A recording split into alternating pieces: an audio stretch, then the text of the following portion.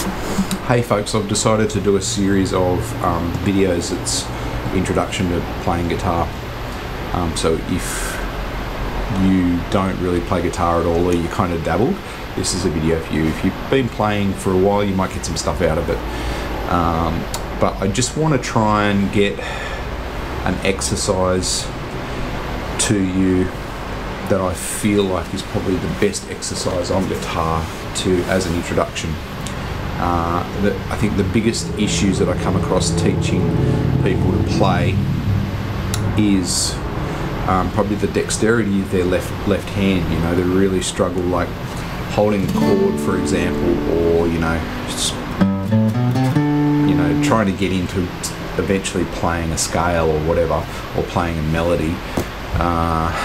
Really, what you got to get down first, I think, my opinion, is the dexterity of your left hand. And this is the exercise that I recommend, because it's quite simple.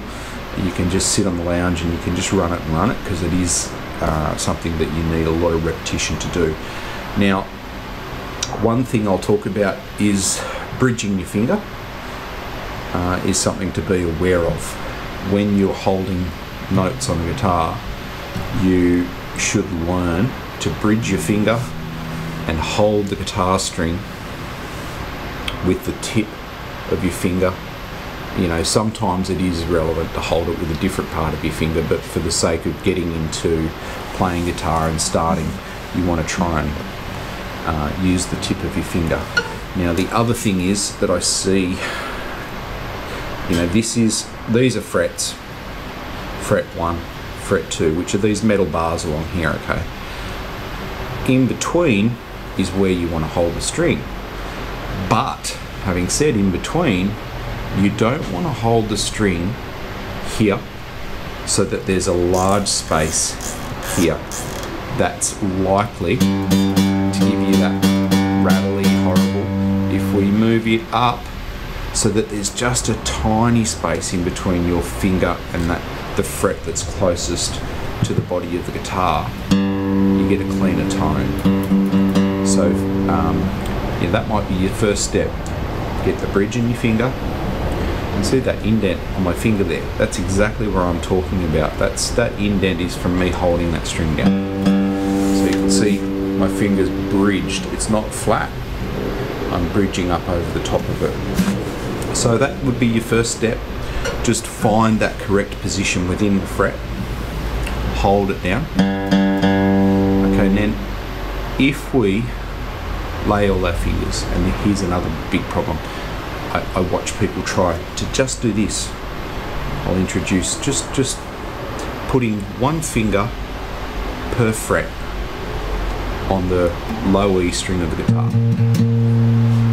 And because of the mechanics of what you're doing with your body, even that can create a very early challenge. And what I say to students is, have a look at where your elbow is, because if your elbow's out, look what that does to the mechanics of your hand. So if your pinky then, if your elbow's way out here and your pinky is trying to get to here, it can't. But we bring the elbow in close to our body, and your pinky can actually reach up higher, beyond, further down the fret. So there's that. There's also the mechanics of your wrist and your hand. You know, you can rotate your wrist, so there's that as well. If you've got your wrist rotated this way, you can rotate it more. So just when you try and get to this configuration here, where you've got your all four fingers, one fret each on the low E string, because in terms of the mechanics of your body, you've got to be able to get that under control first. You're not going to be able to do much of anything otherwise. And I hear people go, "Oh, my finger's too short, or my fingers don't stretch, or I can't reach." It's not that. It's just the position that you're holding your body in, and you can do it. I've seen people all different shapes and sizes. There's guys playing with their feet, for goodness sake. So you can do it, believe me. So what we're going to do with this exercise, we've got to here, we're going to get that next finger doing the same thing, and we're going to swap. So when that second finger is bridged and playing in between those frets with just that little bit of space here, not a lot of space, not in the middle and not towards the back, up here, so we get a nice clean tone, that's your second note. And I'm just using the pick, just angle down a little bit so you can see what I'm doing here. Just holding the pick between the thumb and the index finger. I think most of you probably have at least seen that and have got your heads around that. And I've also got my pinky and my ring finger touching here. And I do that because it's a reference point. So a lot of what we're trying to learn and what we're trying to get under control is muscle memory. So that once let me show you this exercise and then I'll talk to you about what I'm talking about, muscle memory.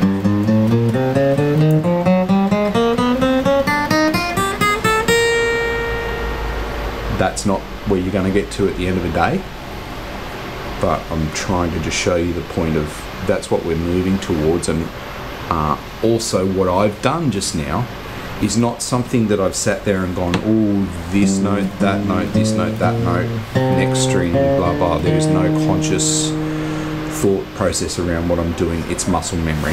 I know the exercise. I know what I'm doing.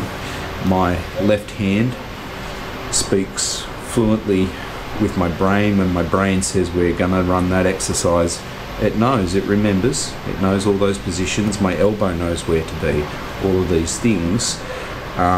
My right hand knows how to hold a pick. My pinky especially knows to touch the body of the guitar here, and that's a reference point for my muscle memory, so that I know how far I've got to stretch my hand for that string, how far I've got to stretch my hand for that string, etc. You see that gap pinches up, and eventually my right hand virtually knows it automatically. And I see a lot of people that got their hand floating and they're trying to go, oh, how do I pick this string, this string? I virtually can't do it. I've got to have that reference point. So that's another little trick to start with. Okay, so that's our starting point here with the right hand, starting point with the left hand. By the way, I'm starting on the 3rd fret, which is, it's a G. Not that that matters terribly, but you could start virtually any fret. What's important is the fret that you start on. Your index finger is always going to be on that fret, and then each finger will be assigned a space between frets, and it will follow those frets all the way down as we work through.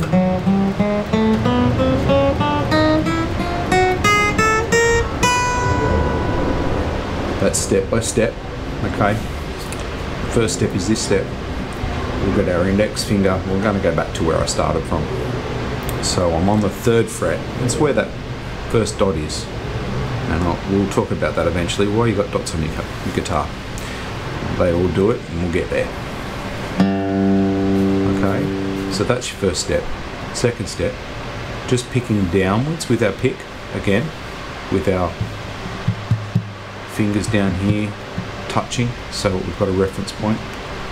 So first step, second step, third step, fourth step. Now you'll notice where my fingers are when they're not being used. My index finger is being used right now, but look where my other 3 fingers are. They're not down here. Right, now this is another rookie error. Your fingers need to be close to where they're needed. If you notice, they're up above, but I haven't discarded them. I've kept them relatively close to where they're needed because I don't want to have to move them too far. So 1, 2, 3, 4, and that's going to be a battle, especially when you get to your pinky. And this is why I make sure students start with this. And a lot of people you want to teach yourself, you might do this. And you leave the pinky out of it. Alright, and that's fine. Well, it's not fine. You can do it, and you'll get away with it for a little while. But you're eventually going to hit a wall where you're trying to do something like the old 12-bar blues pattern. If that's something that you wanted to do, but there's a lot of other things that you will probably eventually want to do where you need to use your pinky. So engage it from the beginning, because it's a big mistake to make, is to leave old Pinky out. You need to work on him and develop him. He is going to be the weakest link, but what you need to do initially, especially, is share the workload between all of these fingers. So you can see the exercise that we're talking about here, and we're just index finger, second finger, third finger, pinky on the low E string. Once we get to there, our index finger is finding the next string down on the same fret that it started, just one string down, because each finger is assigned a fret. And this is also a critical thing, that as you move forward and you start to play scales like the major scale and the minor scale, this is a principle that you will need to engage. Your fingers will need to be assigned to a fret as you play a scale. So first finger, second, third, fourth, next string. I'm picking just down for the moment. So we're on the D string now, which is the third string down. Now the next string down, and see here, I'm here, and my index finger's going the next string down. This is going to be a challenge for you. Your muscle memory is going to be, where does that go? So you'll have to look, and you'll have to think, and you'll have to be right, it's there, and it's going to be a challenge. And it's slow going to start with, but remember I said at the start, the curve it doesn't budge, it just sits. But if you stick with this and you get it to this point,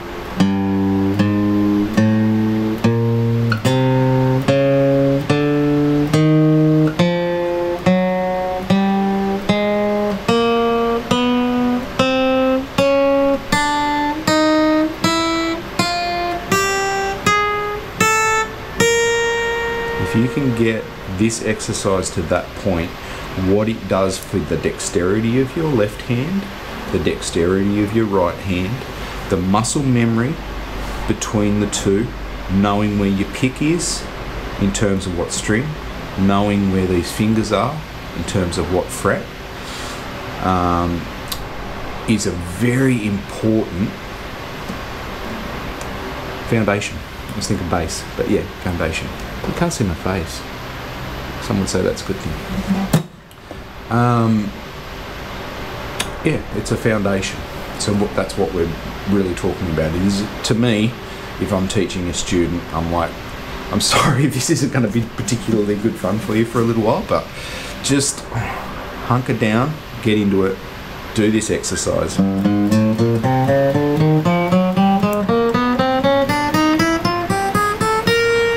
Right? And then, so I'll run through this one more time slowly as a reference point. You might want to just rewind to this bit.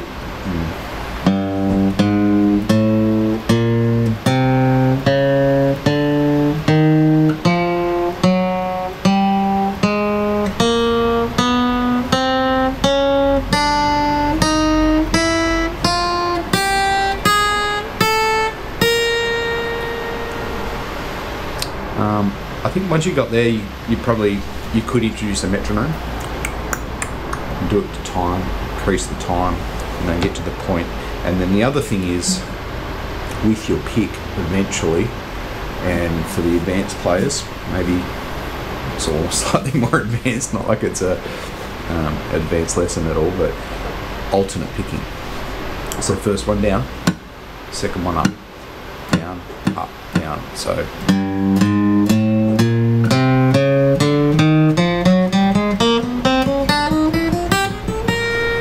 and that is eventually what gives you a lot more speed in your playing. Is the up down picking. So like the the guitarists that are playing frantically fast, they're all alternate picking, up down, up down, up down, up down.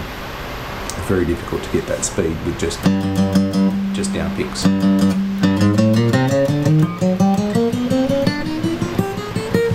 Possible to a point, but you can do it faster if you alternate pick. Oh look, I think that's about it. What that'll give you is some strength. It'll toughen up the tips of your fingers.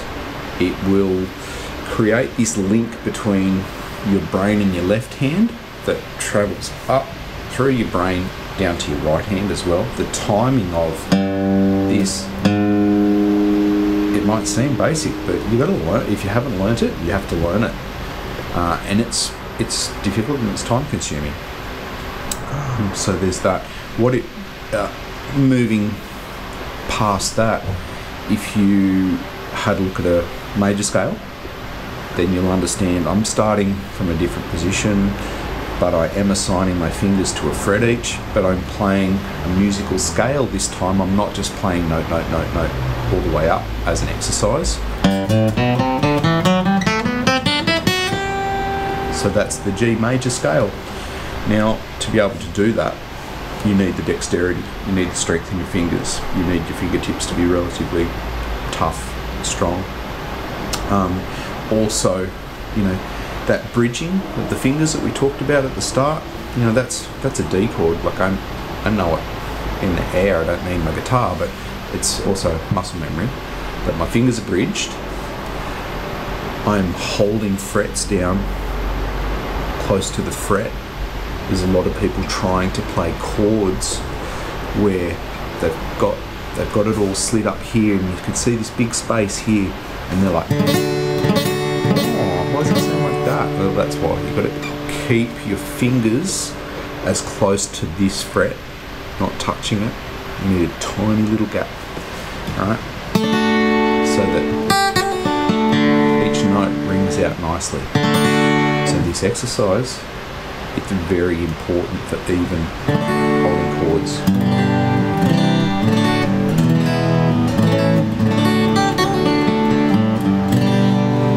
So it's a fundamental, it's a foundation. You should start with it really and spend some time doing it. I think that it avoids a lot of frustration, even just a little bit down the track of your trying to learn.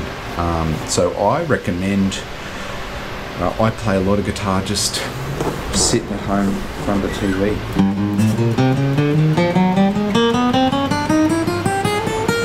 A lot of people would say that was terrible. You can do this backwards too, by the way. My perspective on that is, you're probably better off sitting and, it's quiet and you're concentrating. But if you're sitting and you're watching TV and you're noodling on your guitar, or maybe the TV is off and you're just sitting relaxing and you're just noodling, playing your guitar, that's a hell of a lot better than not doing it at all. And if that means you do it for 2 or 3 hours instead of 15 minutes, then the benefits are huge. Because the amount that you practice is everything. Not everything, but it's big. Anyway, that's number 1, and I don't know how often I'm going to do these, but I just really, for a while now, have been feeling like I really want to just introduce this stuff and throw it out there, so anyone that's interested in learning, it's just like, it's just there. Anyway, enjoy. Bye.